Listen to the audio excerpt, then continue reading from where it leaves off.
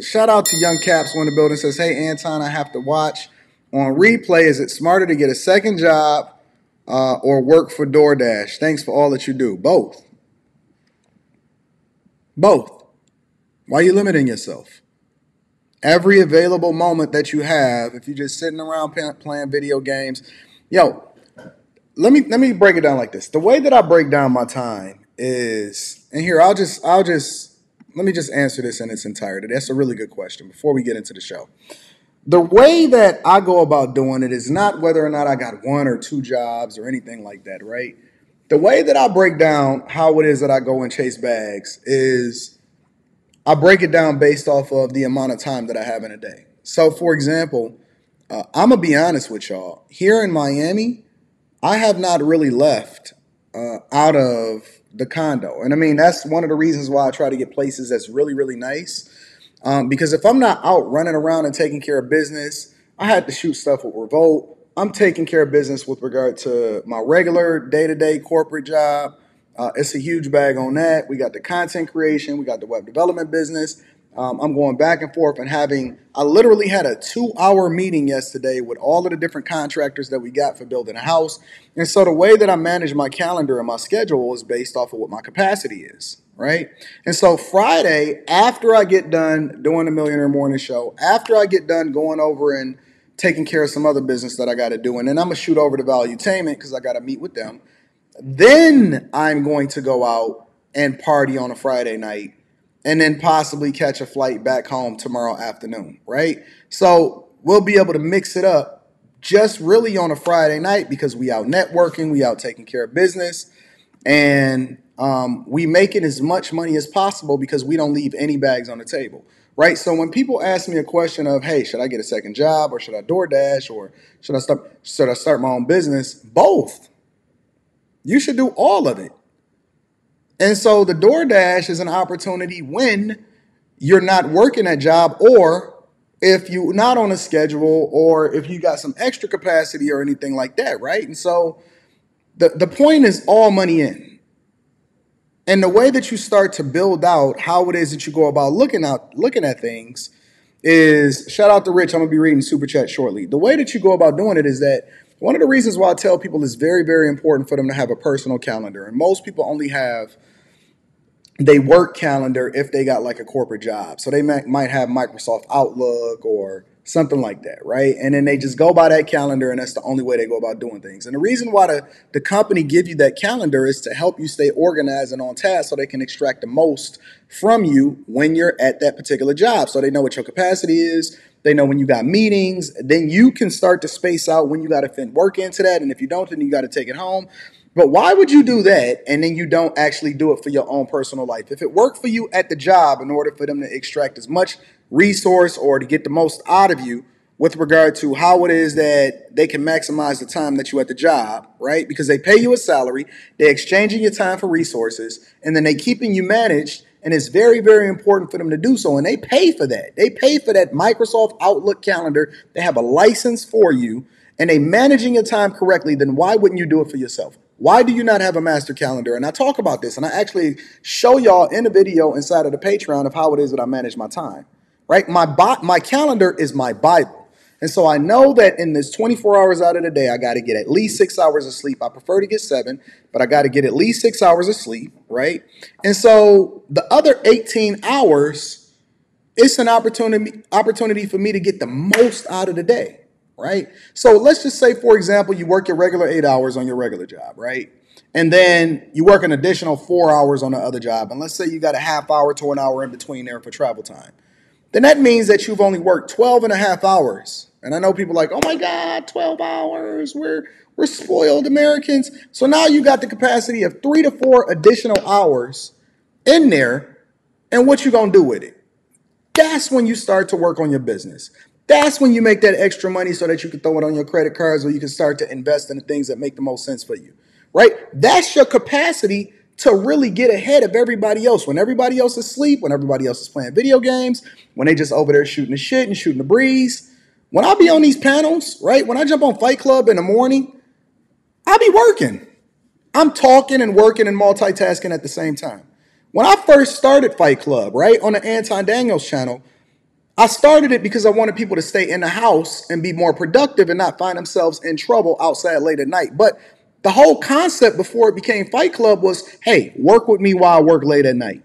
Because if I'm going to be up, I might as well be extracting the most out of it. I'm not up just looking at the TV. I don't even watch TV. I'm not up just milling around and looking at, man, I'll be answering emails. I'll be having stuff scheduled. Stuff be dropping while we on Fight Club and taking care of business and all that other type of stuff. So my point is that if you're going to do it, then get the maximum from it. And that's everything. If I'm going to have sex, I'ma fuck you. I know that this is the Millionaire Morning Show. We early in the morning, and y'all don't want to talk about that. I'm watching that, Kojak. I'm about to go to that too. If I'm going to have sex, either I'm going to fuck you or I'm going to make love to you. Ain't no in between, right? If we going to do it, we going all of the way. If we going to do it, I'm getting in there. I want the most out of you. I want to extract everything from you. I want your fucking soul. If I'm going to work at this job, I'm going to get the most that I can out of it, right? I'm getting the 401k. I'm getting the match. I'm using all of the dental benefits. I'm getting everything that I possibly can out of that thing. If I'm going to do this content creation thing, I'm doing everything that I can to extract the most from it. I'm not just on some laissez-faire type of time. If I'm going to a party, I'm going to be dancing my face off, and I'm going to have a great time, right? Everything that I do, I'm gonna be the most immersed in it. If I'm going to have some time to be able to get the extra bag, I'm getting all of the bags. The only thing that I ever wanted when I was younger, I never cared about women. I never cared about parties. I never cared about stunting. I didn't care about any of that shit. When I was young, ever since I can remember, since I was 11, 12 years old, the only thing that I ever wanted was to be rich. I'm being absolutely honest with you. My dream as a child was to be rich. I had a Lamborghini Countach and a Diablo on my wall. I used to dream of getting rich. That's all I could think about is, okay, so I was planning my life out before we ever had Google Calendars and all of that other type of stuff. I didn't care about nothing that these motherfuckers was doing. The minute that I was able to work, I was hustling, I was grinding, I was pushing, I was running that check up, and then I was like, all right, so now this is what life is supposed to be like. I never wanted to fucking be regular. I never wanted to just hang out with you niggas. I didn't just want to be chilling. When y'all see me pull up to the Patreon meetup, from the time that I walk in the door to the time that I leave out, I'm lit. I'm on it. I'm shaking hands. I'm partying. I want to have conversations with y'all. We be having a good time. We be throwing back drinks. I be standing on the bar giving speeches. If any of y'all ever been to a Patreon meetup, you know what it is. We get it in. I am on 10 100% of the time. When you see me on this live stream and I'm talking to y'all and I'm going back and forth, you know that I don't waste 1 minute, every single minute. I'll be up in the DJ booth having a good time, right? I want to meet you. I want to kick it with you. I want to hug y'all. I want to laugh. I want to cry. I want to figure out what it is that's going on. I want to know about your life. We be having a good time. Some of my friends may pull up. Charleston White pulled up to the last Dallas meetup. I want the most out of this shit. And so I break it down. It's a mathematical equation, right? The amount of money that I make per year divided by 8,760. It's that easy. You got a calculator on your phone. Use that motherfucker. 8,760 is the amount of hours in a year. You take how much you make per year. If you make $100,000 per year, then you divide it by 8,760. Your time is only worth $11.60 an hour or some crap like that. $11.60 an hour. That means when you're sleeping, when you're awake, whatever it is that you do, how much you make per year, divided by 8,760, that's the value that you add into this lifetime. And so if you're spending it on a hoe, it's going to cost you $11.60 an hour. If you're hanging out with people that's for the streets, they're costing you $11.60 an hour. And so the thing that you got to figure out is it worth it for me to be sitting around with these people that ain't talking about shit? Or should I be trying to figure out how I can increase the value of my time? Now, conversely, and I broke this equation down for people. Now, how do Anton keep himself in a situation where he don't fall into it with these side chicks or these hoes for the streets and all of that, right? Because it's not entirely just based off of the fact that I love my wife. It's not entirely just based off of the fact that I have big discipline, right? It's also entirely based off of the idea that I don't think that these hoes is worth my time, right? When we do these coaching calls, I don't charge y'all what it is that I charge my corporate clients because I'm only charging y'all to add value into your life. I want to make myself as easily accessible as to most people as possible. So I only charge you based off of how much my time is worth, not much how much I charge a corporate client, right? And so when I start to look at these hoes for the streets, I'm like, yo, if I hang out with this chick, right? And let's say I'm with her for 3 hours. Let's say I'm with her for 3 hours. That hoe is going to probably cost me over $1,000 of my time. I'll never be able to get that time back. And her head probably ain't even going to be that good. So then for me, I'm like, why would I spend my time on this hoe? Because she ain't worth it. And why wouldn't I spend my time increasing the value of my time? You know what I'm saying?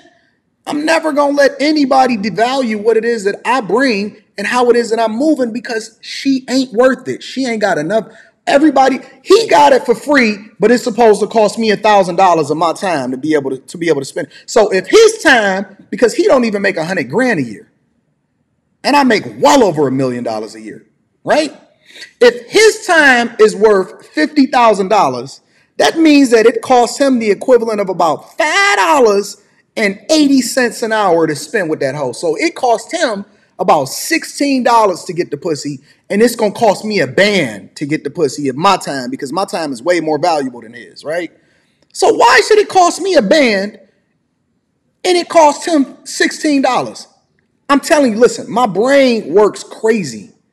My brain breaks everything back down to a mathematical equation.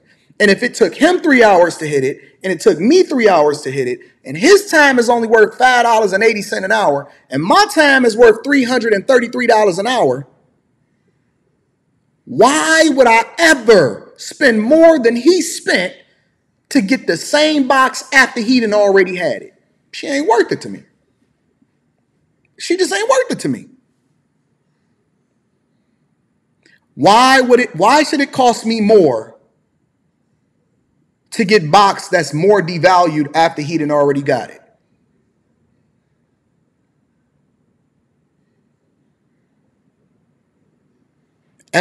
Only thing I ever wanted to be when I was little was rich. Everything else came it had to fall up under that.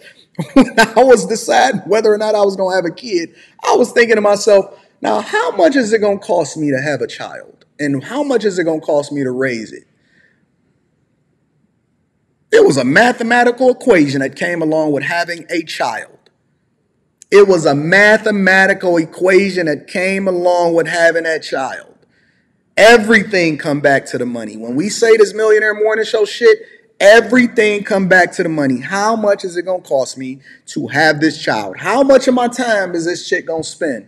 Even if she signed a non-disclosure agreement, even if she signed a consent agreement, how much is it going to cost me to really roll out with that chick? Fuck her. Fuck her. Leave that hoe for the streets and let her go back to whereth she cameth from. I know you asked me a simple question based off of the super chat, but I just had to break it down based off of how I see it. And so I'd rather have my Rolex than have you on my lap. Fuck you. I'd rather be telling time on this solid gold Rolex that's heavy as fuck than be sitting here having a conversation with you talking about what you ain't gonna do. If you don't get your mouthy black ass on out of my face, because I ain't got time for that shit. To the streeteth is where you cameth, and to the streeteth back you go.